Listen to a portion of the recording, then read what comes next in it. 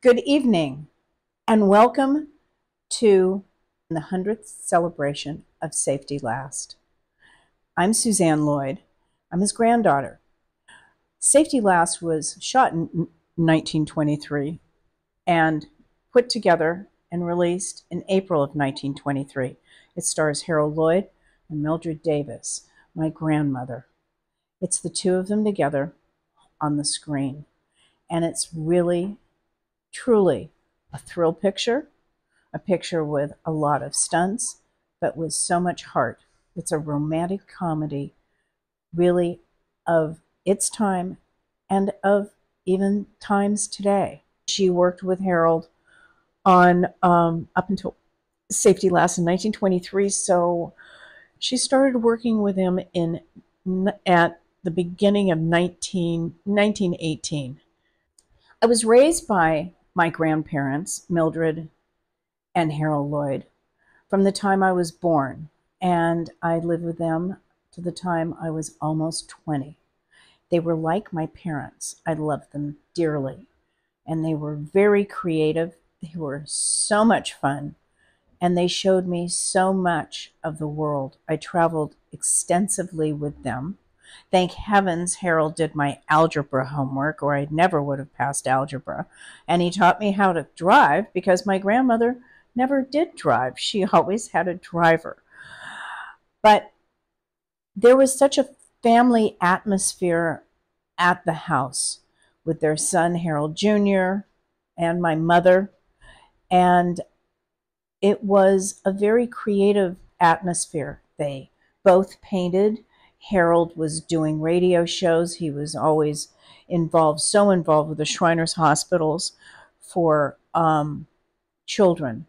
And he was always active. And I can tell you, it was a very giving and fun-loving environment for a child to be brought up in. Green Acres now today is a National Historical Home. And it started construction and breaking land in 1925. They moved in October of 1928.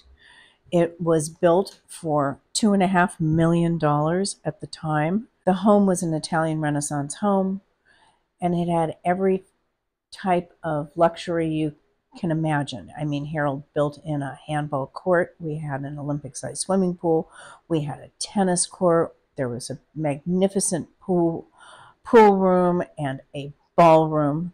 We had, in my opinion, the best thing a little girl could have was a miniature dollhouse. And it had running water and electricity, a thatched roof, and it was actually made for my mother. So her name is engraved over the front door of the dollhouse. It still stands today.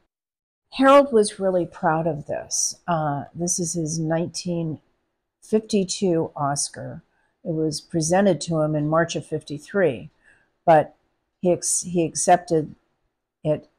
It is a Lifetime Achievement Award Oscar, and it says it's given to him as Master Comedian and Good Citizen.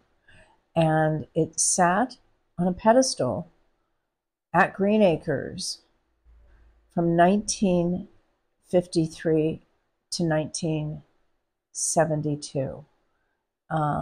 As you walked into the library, you always saw it. He was very grateful for it. He was the 6th founding member of the Academy, and he was number 6 of the Actors Branch.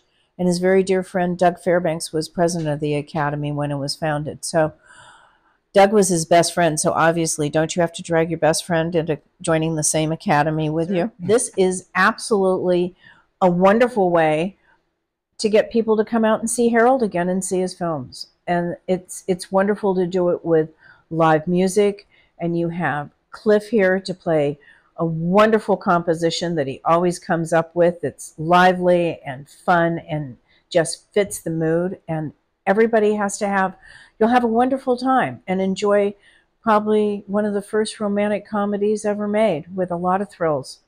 Hudson, that was really nice. Did you have to speak up? I've never seen this. When you tell people how we filmed it, we had 2 Labradors and a golden retriever sitting at my feet.